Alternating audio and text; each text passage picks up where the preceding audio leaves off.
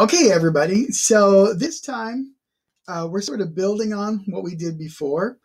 And what we did before was we had two versions of Newton's second law.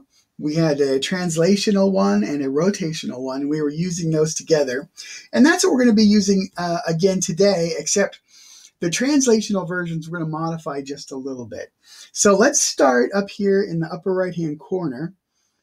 And I want to bring your attention to this guy with the green highlighting here.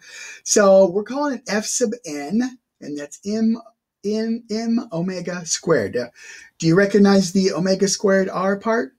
That's centripetal acceleration. And so what we have here for our F is this is an F in the normal direction, okay? So that's going to be towards whatever the pivot point is that we choose or that is appropriate in our problem, okay? Now take a look at our other equation here in the pink. So it's an FT, so you probably figured out that that's going to be tangential, and you can see the m alpha term on there, and you can see the plus or minus on there, so you kind of know where this is going to go. We're going to have to align a translational acceleration with an angular acceleration, perhaps, and then figure out, do we choose the plus or do we choose the minus, okay? All right, last equation that we're going to be dealing with here is we got the rotational version of Newton's second law again, and I've written it as mx, okay? And so we're going to sum the moment about a point x. Now, I just did this for the sake of being generic, so we can do that about any point, like we have all along here. And what's important is to match our moment of inertia term to the point of interest for our moments.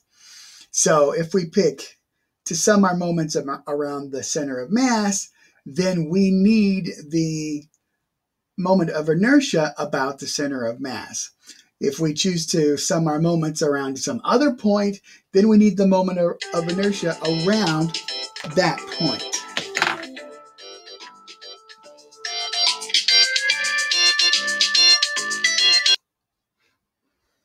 Okay, sorry about that.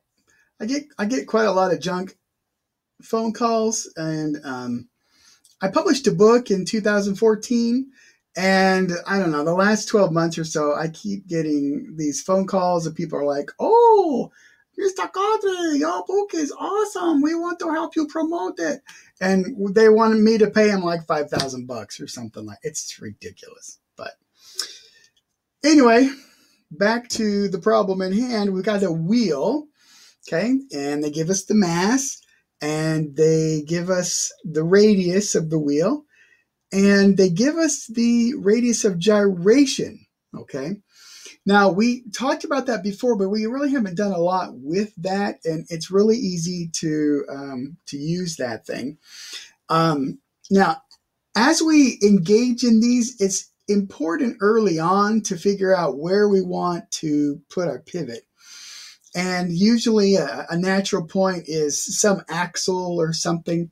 And so let's actually go ahead and use O as our little origin. Let me pick a better color. Here we go. Just like that. We'll just use that point right there, okay? And so that means when we get ready to sum our moments, we're actually going to want to sum those moments around the center of the wheel, okay? And so let's go ahead and figure out what our moment of inertia is. All right, they have told us that the mass is 100. This is a heavy wheel. All right, and so our moment of inertia about that is equal to mk squared, where k is the radius of gyration. All right, so we're going to be looking here at 100 onto 0.5 squared, okay, and so that works out to be 25. So we got that taken care of there. Okay.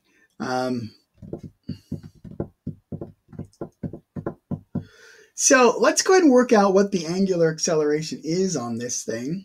And so we'll start with that equation in blue, the moment one.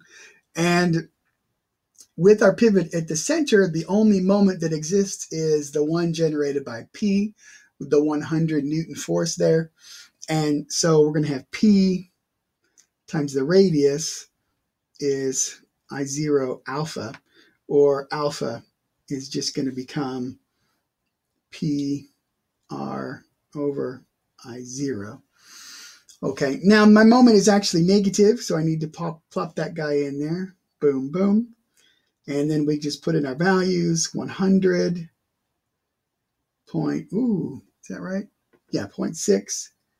And then I0, which we found to be 25. And when we do all that, we get a value of negative 2.4. Okay, and that's going to be radians per second squared. Okay. Okay, now we did that, but we actually got to go back and read the question pretty carefully to make sure we're doing the right thing, because the question actually says determine its angular velocity when t equals 3 seconds.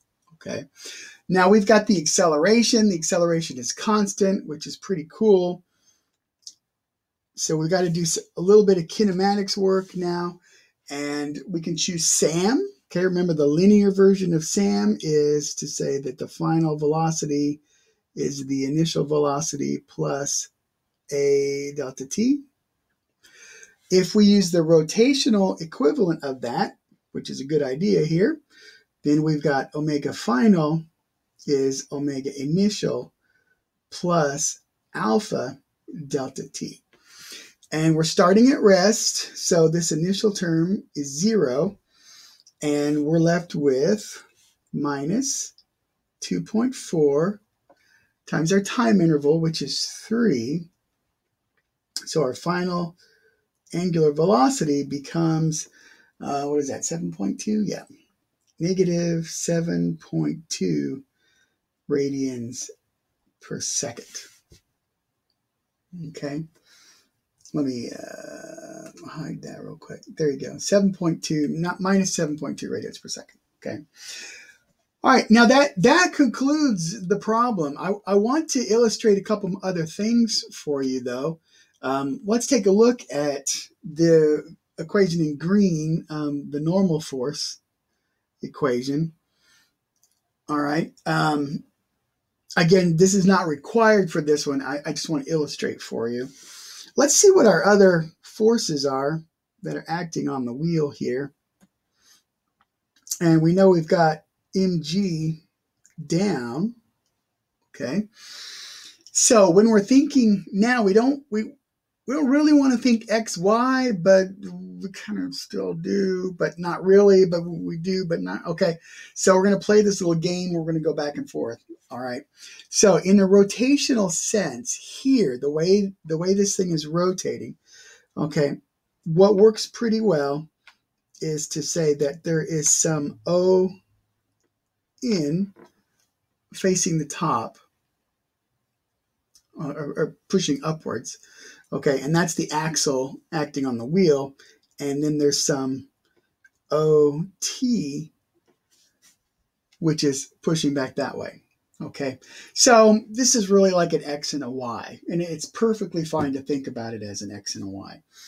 Now, when we do that, and we go to our normal force summation, then we end up with that tangential of, not the tangential, the normal O sub n minus mg. Okay. Now, r in this equation is from the point of rotation to the center of mass of the object. And in this particular case, the center of mass of the object is the point of rotation. And so r is 0. And so we find, what is perfectly obvious, that the axle has to hold up the weight of the wheel. Okay, but the axle has to do some other stuff too. All right, notice there P is 100 and it's off to the right. We're going to have some leftward force to balance that out, and that's what OT is going to do for us. Let's take a look at that in our tangential force summation equation. So here we're going to have P minus OT. Okay, and again, R is the distance from the rotation point to the center of mass. And again, so we have 0. And so OT just has to be P. And that makes a lot of sense because the center of mass of this giant wheel isn't going anywhere. Okay, so we're applying a force, P, but the whole thing has to be in equilibrium in a translational sense since it's not going anywhere. Okay, now in a rotational sense, it's not in equilibrium. We had that acceleration. Okay, so the name of the game in all this section is going to be take these three equations, all right, figure out what direction are we going to call tangential, what direction are we going to call normal, and what are we going to use for our pivot. Keep everything very carefully aligned, keep track of everything very carefully, and these will fall out pretty nice and neat.